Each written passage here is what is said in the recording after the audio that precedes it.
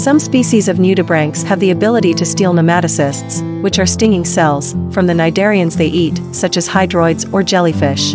These stolen nematocysts, called Kleptocnidae, wander through the alimentary tract without harming the nudibranch.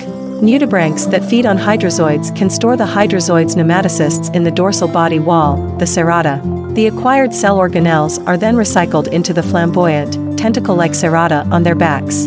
The now stinging organelle-enhanced nudibranch, if it ever finds itself at risk, will refire the hijacked nematocysts, as though they were always their own.